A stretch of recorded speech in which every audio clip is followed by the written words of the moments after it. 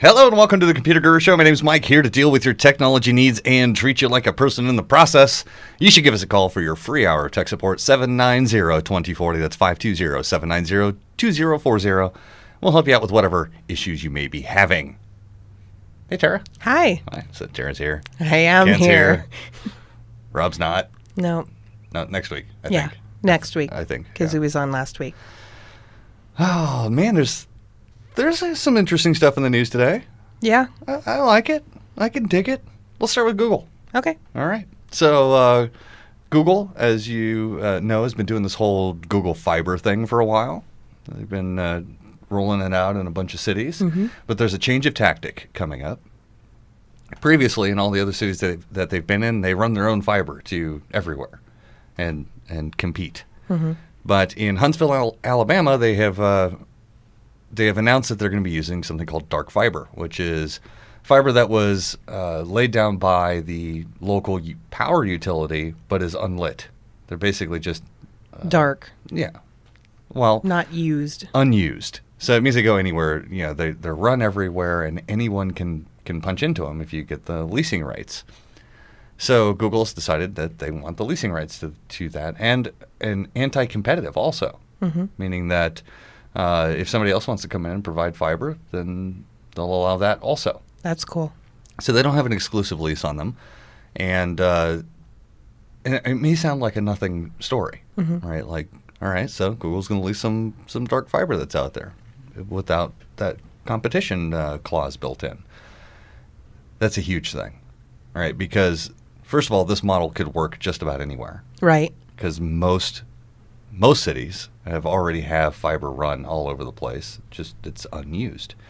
And beyond that, because they're not taking a competitive stance, they're saying, "Well, come on and compete with us. All right, let's do stuff.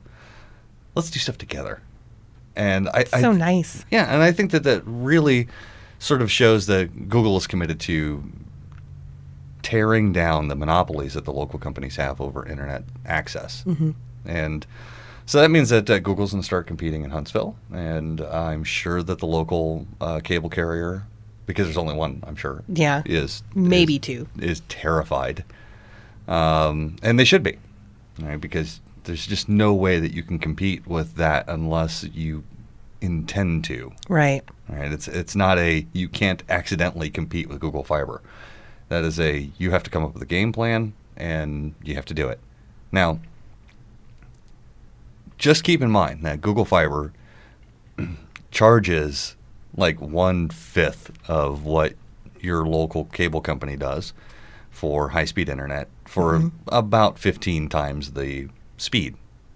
So you get real internet access, gigabit synchronous connection, meaning it's gigabit in both directions, and you're going to pay like $100 a month. I am very envious of the Huntsville, Alabama people right now. Yeah, aren't we all? Yeah. But the chief complaint that the cable companies have had so far is that they just can't compete. They can't support that type of bandwidth. Well, Google Fiber, which is building everything out, giving away free internet access to anyone who decides that they don't want to pay for it, as long as they pay for the installation fee, has been turning a profit every year. So it certainly seems to me that it's a disingenuous claim that Comcast and Cox or whoever, Time Warner, can't compete on this scale. It just seems impossible for me to believe that, because it's not like the cable companies are doing anything that's like build out, right? They're not running fiber right now, or at least not in large quantities. Everything else is existing infrastructure, right? And they don't even deliver on the speeds that they say that they can. So I doubt that their problem is an inability to support the infrastructure. I think that the real issue is that there's a certain amount of greed involved. Yeah. So, in the tech industry, this is sort of like a holy war as far as far as internet is concerned, and I really think that this is the way that it should be going. And I like the fact that Google left it open and said, well, we're not going to make it so that we're the only high-speed fiber carrier in town. We're going to make it so that anybody else who wants to compete can. Well, bring it. Let's do it. And I think that's a great idea. Because it's the monopolies that the cable companies have is just ridiculous. It is. It makes me crazy. So I'm talking to you, Cox and Comcast, especially here. Listen up, guys. Yeah, well, yeah, and our problem here is not Cox or Comcast, more, city leadership, Yeah. county and city leadership that are basically saying, yeah, whatever, we're not going to change anything. We're not going to let Google in here. God. Dorks. Well, technically, they're going to try to bring some kind of high-speed thing to Tucson, but only in new housing developments. Yeah, so Cox's announcement saying that they're going to do gigabit internet Right. in new developments. Now, I don't know, for those of you who may or may not know, Google only operates within the city limits. Or, I'm sorry, Cox only operates within the city limits. And I'm not sure how much new development is happening within the city limits. I have no idea. Because the city I don't live anywhere near the city limits, so. The city limits are kind of, I don't know, occupied, right? Most everybody lives there already. Apartments. Yeah, maybe. I've seen a few going up here and there. Spanish Trail. Before Houghton? Yeah. So that's still in the city. Oh, over there by Target. There's some apartments going up. Yeah, so that maybe? But, I mean, that's sort of like saying, I don't know. No. There's just not enough there. Right? Now, if Comcast were saying that because they're on the outskirts and there's room for growth, then, yeah, that makes sense. But, I don't know. And, they're going to overcharge for that. Right? Oh, yeah. They're not going to be charging $100 a month or whatever like Google is. They're going to be like, yes, for $10 million, you can have gigabit internet. Pinky to the mouth while they do it. Yeah, and it's going to be gigabit, down and like half a meg up or something, so it's still useless and you can't do anything with it. It'll be like DSL all over again. Fun. I don't miss DSL at all. Now, for as much as I talk about CenturyLink, because if you're a regular listener to the show, I have a certain disdain. Just a tad, yeah. Well, it might even verge on hatred of the CenturyLink. You might say that. At times, I'm a little fiery when it comes to talking about CenturyLink, just because they purport to offer internet. Sort of. Looks good on paper. It's a step above dial-up. Yeah. However, I have to give them some props. And I'm just going to go ahead and throw this out there because I want to, in the interest of fairness, I want to compliment them when they do something right. And so there's an area in town that is very underserved. Right? There's no real high-speed internet there. And we talked to both Cox and Comcast, who are both nearby, and said, hey, would you like to run some internet out to this business? They'll do a nice long contract for you. How do you feel about it? And they both basically said, no, we're not going to do that. So as a last-ditch effort, there was a conversation with CenturyLink. And they're like, yeah, we'll run fiber over there. We're nearby. Nice. And so now we're talking to them about that. So they are saying that they're going to offer some pretty decent speeds. You know what? I always liked their customer service.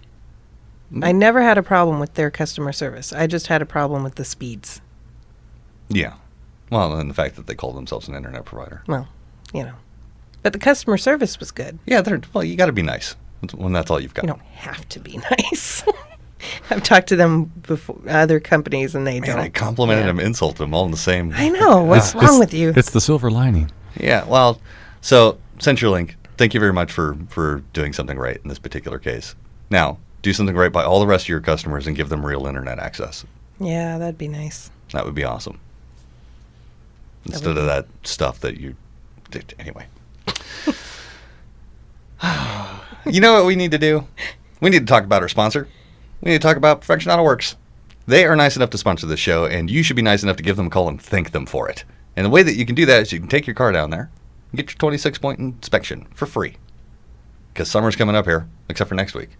I know. It Right. got hot and it's going to get cold again. All right, so next week maybe you don't need to go down there. Thanks, El Nino. But the week after, right, it's going to be really hot. So you need to go down there and get it. It's going to be awesome. Anyway, listen to their ad that's coming up next. Mike and the guys down there at Perfection Auto Works are awesome, and we appreciate them very much. You should too. We'll be right back.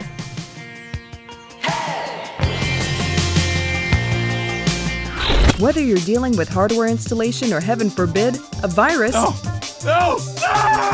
Mike Swanson is answering all your questions one by one. So call in or chat in with yours. The website, gurushow.com. Tune in, click in, and kick back.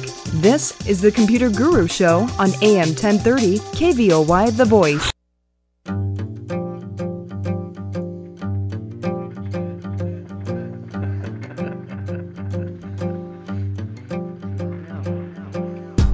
Mike Swanson, your computer guru, is just a click away. Listen and watch at gurushow.com. This is the Computer Guru Show.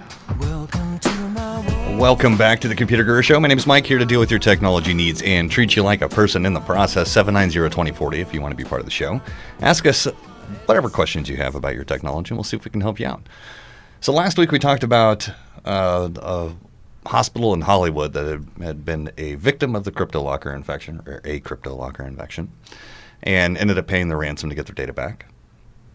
Well, it turns out that that's also happening at a few hospitals in Germany. And that,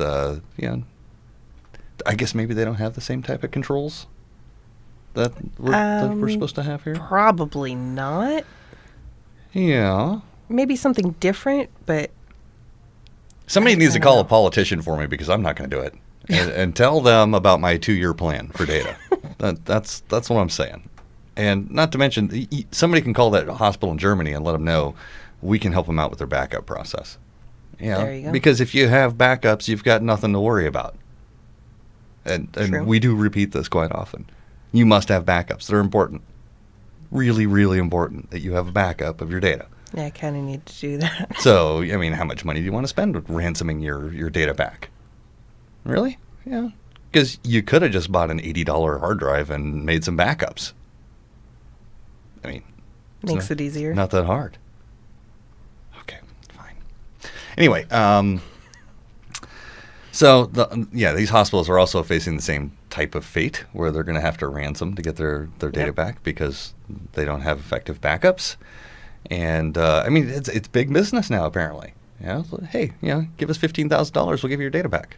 $20,000. I mean, how much is the health of your patients worth to you? Right? It's a lot of money. So, yeah, and how does that affect the rates of insurance and how much it costs to go to the doctor and all of that? I mean, over there probably not a whole lot, but I don't know how their healthcare system works at all. yeah, it's pretty much free. So, yeah, it's just, to me, is. Have you ever hear where I don't do this, so I don't really know, but I hear that there are people that will watch like sports on TV and then they scream at the TV because somebody did something so remarkably dumb they just can't believe it. Yep. I scream at the internet. It's just like those IT guys are obviously morons, right? It's, where's your backup, fool? How about not giving everyone access to encrypt everything? And so I'm sort of an armchair IT guy in this particular case. There you go. But it's just like, come on. Hire proficient IT people. That's the moral of the story here, because there's a lot of people, because they don't understand what the IT guy actually does, right? Yeah. They're just like, this guy says he fixes computers. I guess he's hired. Really? Yeah. No, you got to have some sort of, I don't know, background, understanding. Because I will tell you right now that a majority of what we do at Computer Guru is clean up what the amateurs leave behind. As far as we go into a business and we'll be like, wait a minute, you guys are actually functioning like this? And they're like, yeah, it's just the way it's always worked.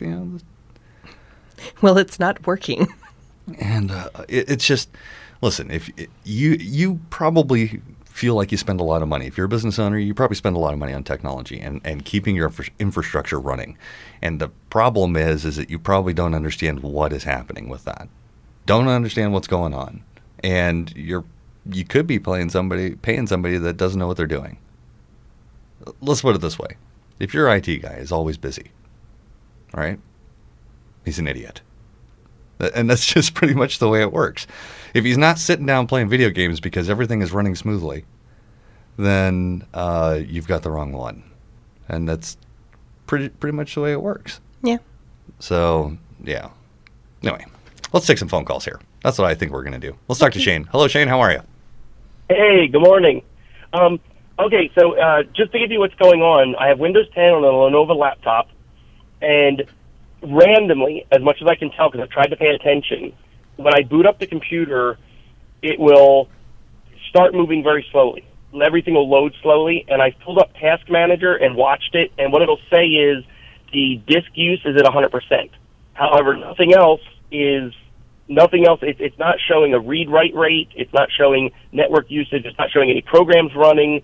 It literally just says the disk use is like 100%, and it'll take like a few minutes, finish up, and then the computer runs normal. And it only happens sporadically. And the second part of that question was I had a friend tell me that he looked up and it was to go into the advanced settings under the MS config and change the CPU usage to like the max CPUs on the computer, which it was set at 1, and change it to like 8, and then go to the window next to it where it says memory, and adjust that because he had read like on a Reddit forum that addressed this, and so I just wanted to check this with you and see what you thought about it.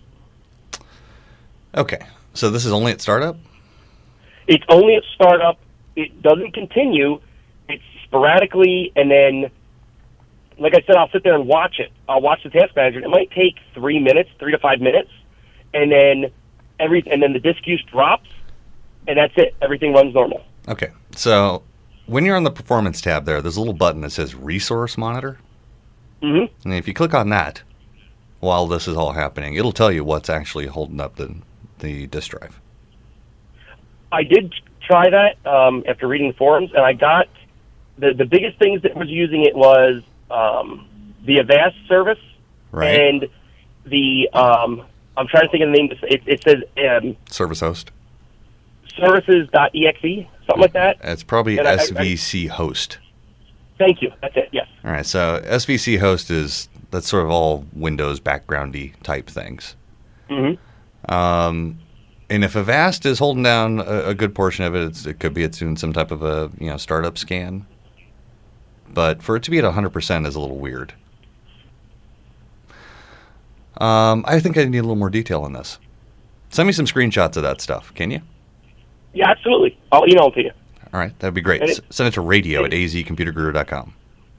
And do you have any knowledge about this? Because apparently my friend said it's like going around the internet, probably from the Reddit forum where it started, about on Windows 10 to go in and change those two settings, the CPU usage and the memory usage on the advanced under MS config. Yeah, I tell people not to go messing around with stuff in there. Don't mess. Okay, so leave it the way it is. Yeah, out of the box, it should be running the way it's supposed to. Now, if you're making changes in there, you may be applying some type of a Band-Aid, but not necessarily dealing with the issue. So I would say leave it the way it is, the way it's supposed to be, and then let's find the problem and solve it. Okay. So send me some screenshots, and we'll see what we can do. I appreciate it. Thanks, Mike. You have a great Saturday. All right. Thank you. I love Reddit. Yeah, well, everybody's got that friend on the internet. You know what I mean? It's a love-hate relationship with Reddit. Well, it is. And the thing I don't like about specifically the IT forums in Reddit is that I can't actually go in there, right? Because I will go in there and I'll be like, oh, I'll help some people solve some problems because I'm bored. And, and I'll start, typing up answers. But there's always, in every thread, there's that jerk, right? That just wants to throw out information that sounds good but was really dangerous. Wants to see the world burn. Right. He's actually hurting people, right? He's like, oh yeah, we can solve this problem. You type this and do this and do this, and of Just course Alt F4. somebody's going to listen to him and type those commands in and break something in a huge way or get somebody fired.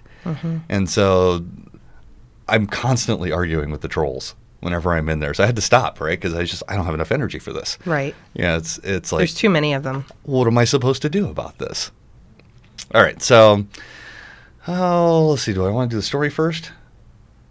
I don't know. Do you? No, let's go ahead and take the call. Let's go ahead and talk to Charles. Hey, Charles, how are you? Hi, Mike. How goes it? It goes well, sir. How are you? Good. Better for talking to you.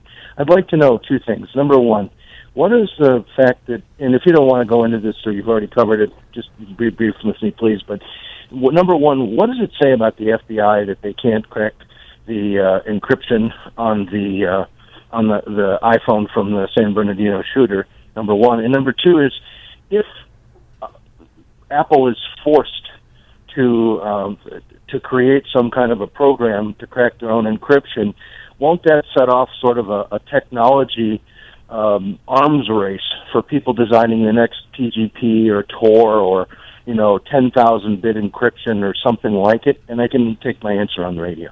Okay. So the answer is, well, to the first part, is the FBI has no problem cracking that encryption. Right? The FBI can do it. I could do it.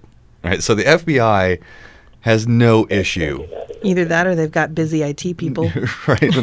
FBI doesn't have any issue with this. This is about setting a public precedent. This has nothing to do with ability. So this is about the FBI saying, well, we want access without having to work at it. And it has nothing to do with their ability to do it. Even John McAfee says that he'd do it for free. Just send him the phone. Yep. All right? Or he'll teach them over Skype even.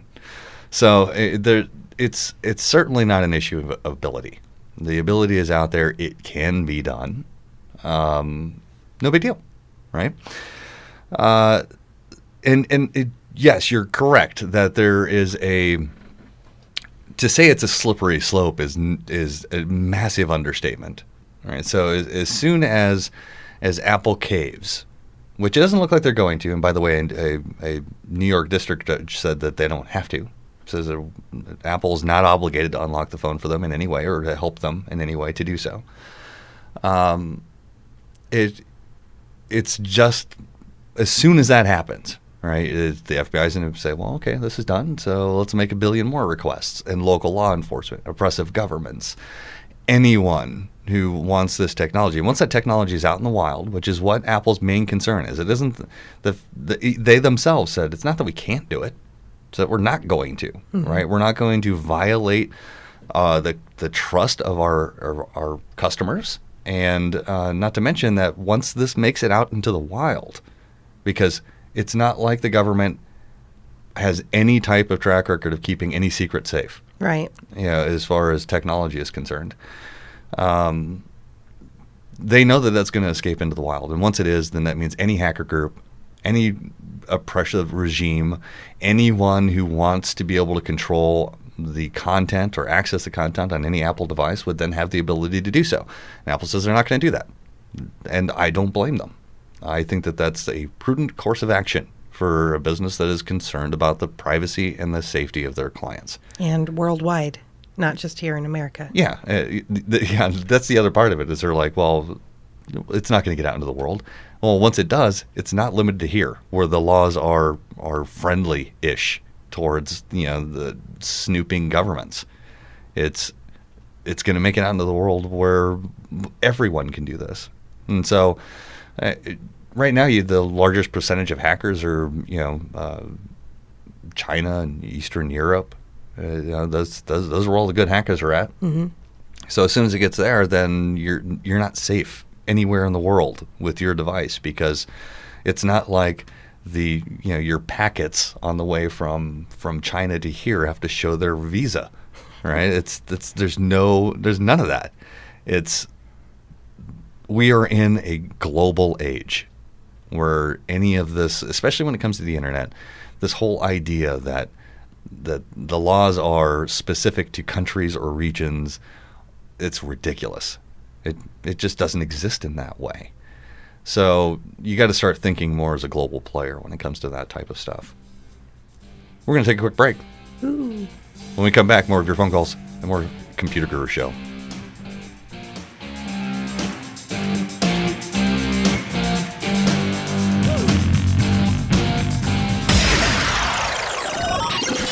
Your computer guru, Mike Swanson, is here to help you tame that beast of a machine. Join the chat right now at gurushow.com or call in. This is the Computer Guru Show on KVOY, The Voice. Mike Swanson, your computer guru, is just a click away. Listen and watch at gurushow.com. This is the Computer Guru Show on KVOI, The Voice. So there's this thing going on with the FBI and Apple that we know about. And in an odd sort of twist, Amazon decided to remove device encryption from their tablets, which is kind of weird. I mean, they said that just nobody's using it, so we just removed it. What? Such a dumb excuse. That's a smelly answer. That's all I got to say. It's just no. I mean, that's not what happened. Now, there was an enormous backlash online against Amazon, being like, "What do you mean you're taking away our ability to encrypt our devices?" Mm-hmm. And they're like, "Well, you're not using it." No. If people weren't using it, that doesn't mean you should make it so they can't use it. That's just not how this works.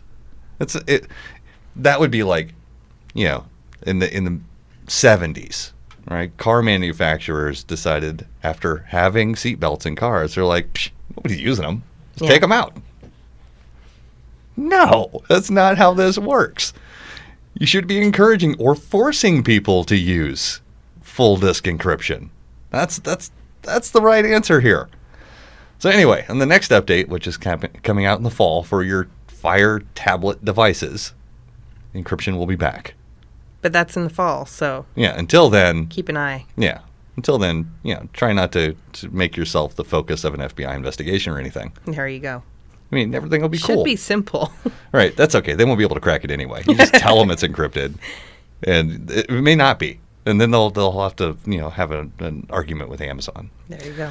So in the chat room, Rob was talking about the count, right? Mm-hmm. Eastern European count wanting to send them 1 million rubles. Yeah.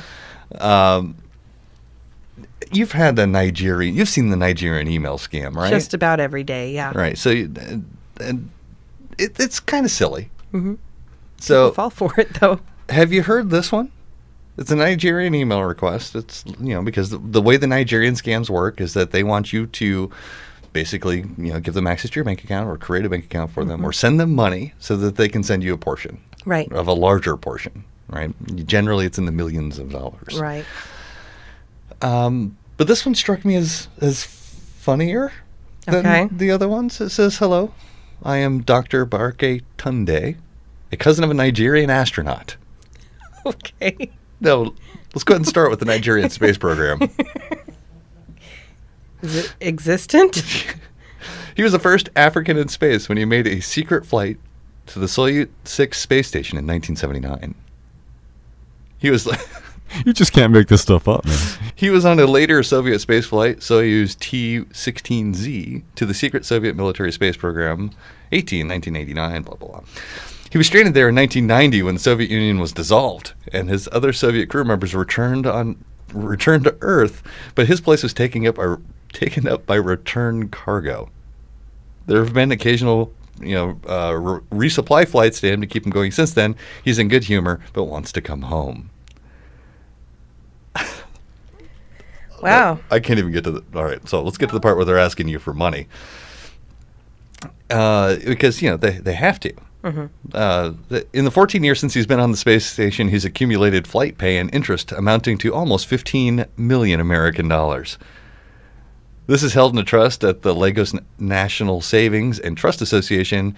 If we can obtain access to this money, we can place a down payment with the Russian space authorities for a Soyuz mission to bring him back to Earth. I am told this will cost 3 million American dollars. In order to access this trust, we need your assistance. Of course they do. Yes. Consequently, my colleagues and I are willing to transfer the total amount to your account or subsequent for subsequent disbursement. And since we are civil servants and are prohibited by the Code of Conduct Civil Bureau from opening and or operating foreign accounts in our names, we need your help. The trust that we are placing on you at this juncture is enormous, and in return, we have agreed to offer you 20% of the transferred sum, while 10% shall be set aside for incidental expenses. Mm-hmm. And I was wrong. There is a Nigerian space program. Really? Yeah, they launched a satellite 10 years ago. Is that the first launch they've ever had? Yeah. Okay. But yeah, they do have one. I didn't know that. So in 2006 was their first launch to anything to space that we know of. Mm-hmm. Yet this guy's been up there since 1979. Yeah, and they've been planning another launch in 2020. And he's been up there. I guess they've done a lot with the Russians. Because the longest space mission ever just ended that we know of. It was just about a year. The guy just came back to Earth. Mm-hmm. Kelly. Yeah, I'm just thinking. There's a show out there. It's on the Sci-Fi Channel, and it's all about sort of the future with space travel. And, right. And there's these people that have never been to Earth. Yeah, they've grown up in space. They're called belters, and they're like the miners of the universe or the solar system. And it's a very interesting show, but. They showed the consequence of one of these people coming to Earth, and basically the dude was just crushed by the gravity of Earth. Right. Because he'd never been there before. Had no bone density. Just could not handle. So this poor Nigerian space guy that is stuck out there, who you should not support if you ever get this email, by the way. The only way he's going to survive is to stay in space. I'm just going to go ahead and say that. And also, he doesn't exist. Yeah. All right, let's go ahead and talk to Robert. Hello, Robert. How are you? Hey, Mike. Are you 3 quick yes or no answers? Okay. Are you in favor of collection of all this aggregate metadata?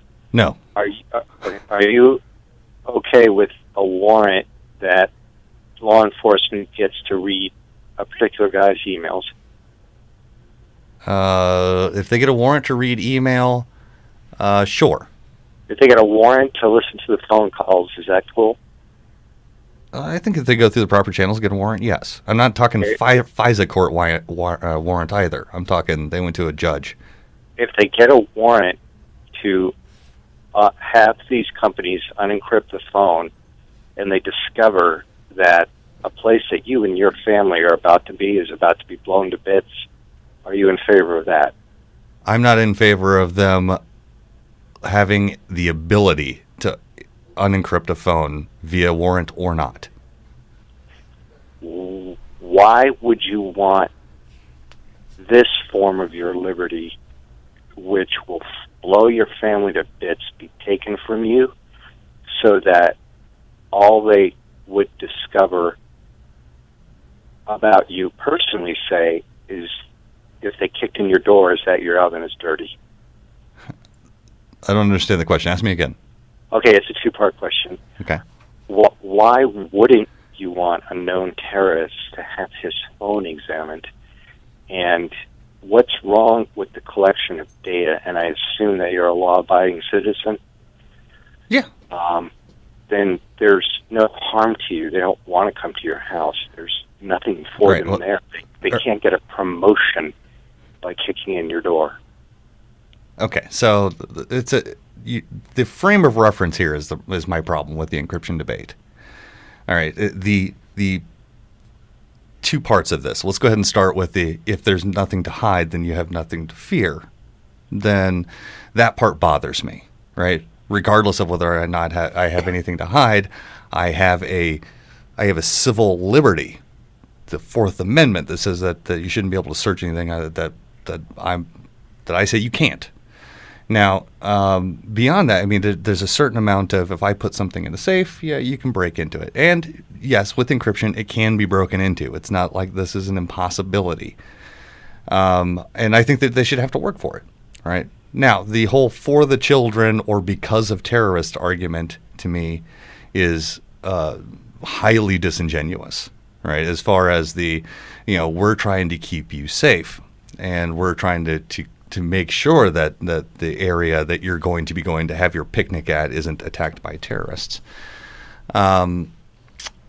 I just disagree with that on its face. I disagree with that type of an argument, right? Because you could then use that exact same argument for anything you wanted, right? We want to search your car or your house to make sure that terrorists haven't been there while you were at work yesterday, right? Well, that would require a warrant and a whole lot of evidence for that to occur. Right, and I think the same thing happens here with the phone debate also. Now, they don't have an issue, right, where they've already got permission to access the phone. That's not the heart of the issue here. And as we discussed earlier in the show, they have the ability, right? But what they're looking for is they're looking for a backdoor to be built in to devices so that in the future that they don't have to ask these types of questions. They don't have to put forth the effort. They don't have to ask of the manufacturer, but they would still need a warrant to use this back door. That's what they say. All right, so and that's true, right? They would still have to have some type of a warrant to access this back door.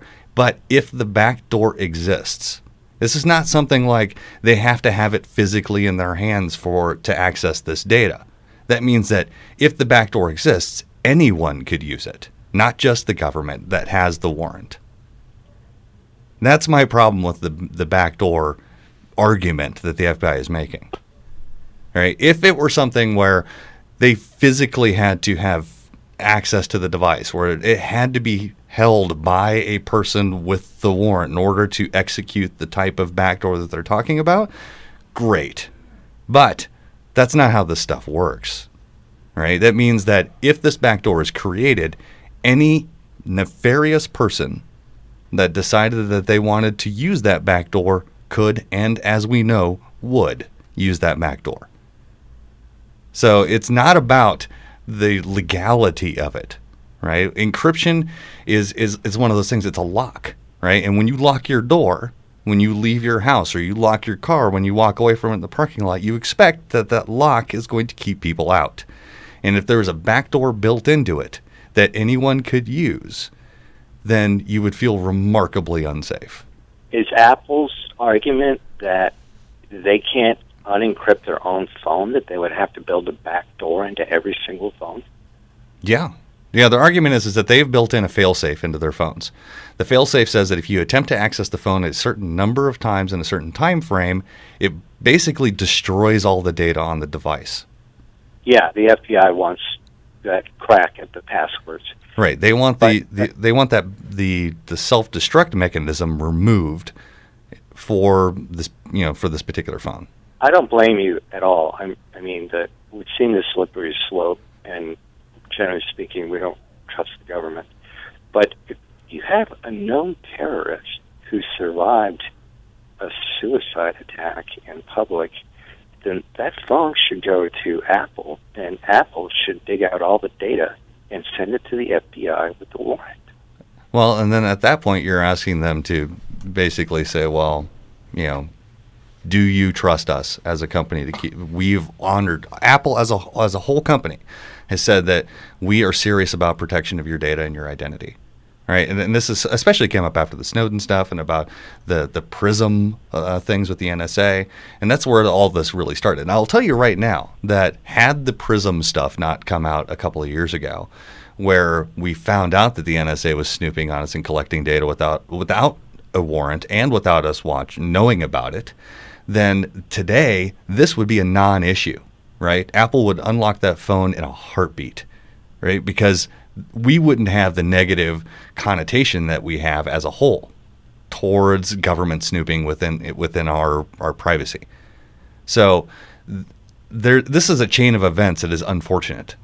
However, my argument to this is that from what we have learned from terrorist phones that have been opened, right, because they have been opened in the past, is that there is almost no data on the phones to begin with because they're using third-party encrypted chat and third-party encrypted email, which has nothing to do with Apple or Android or any other device that it's on. that you still can't find out what they were talking about because that method is destroyed. So I think that this is much ado about nothing, so to speak, right? Because I imagine that when they do get the phone open, which they will, that they're going to find that there's nothing there of consequence. That suits me fine. If they open my phone, there's nothing in there for them. Right. Now, and I understand where you're coming from with the, I'm a law-abiding citizen, right? I'm okay with people looking in. Well, not necessarily. You don't know me personally, but...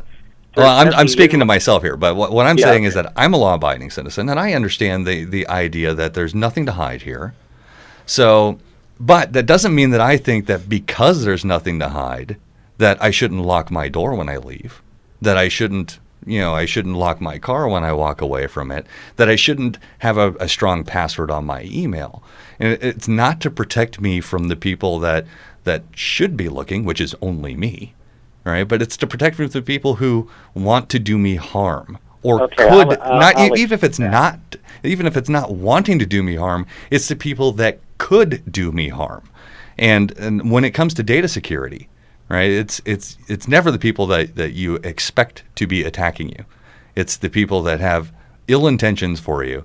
And if you don't lock that door, if you don't keep that encryption strong, if you don't make sure that you're protecting yourself, then you're doing yourself a huge disservice. And I think that putting that back door into any type of encryption, let's say the back door, because encryption's all the same, just so you know, right? The encryption that you have on your phone is all very similar to the same types of algorithms as the encryption that's used to protect your banking when you're online or to keep those banks safe from criminal attack.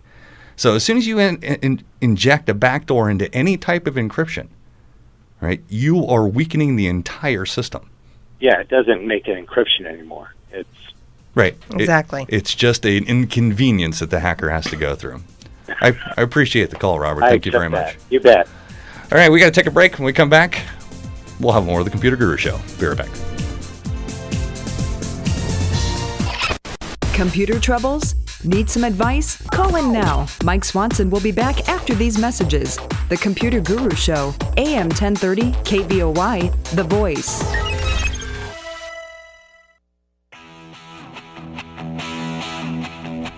All right, welcome back to the Computer Guru Show. We want to thank you very much for listening to the episode this week, and we want your feedback. So go to gurushow.com, and we could really use your help with subscriptions there. There's a YouTube link that you can click on our YouTube channel. We've got some big plans for that coming up, so be sure to click on that. I want to thank the sponsors, which is Perfection Auto Works, and our Patreon sponsors, just like Desert Pro Commercial Cleaning LLC. You can find them at TucsonDesertPro.com. So take your time, go over there, say thanks to our sponsors, become a sponsor yourself if you like. Otherwise, visit us at our locations, 510 East Fort Lowell or 64 North Harrison, or visit our website, azcomputerguru.com. See you next week.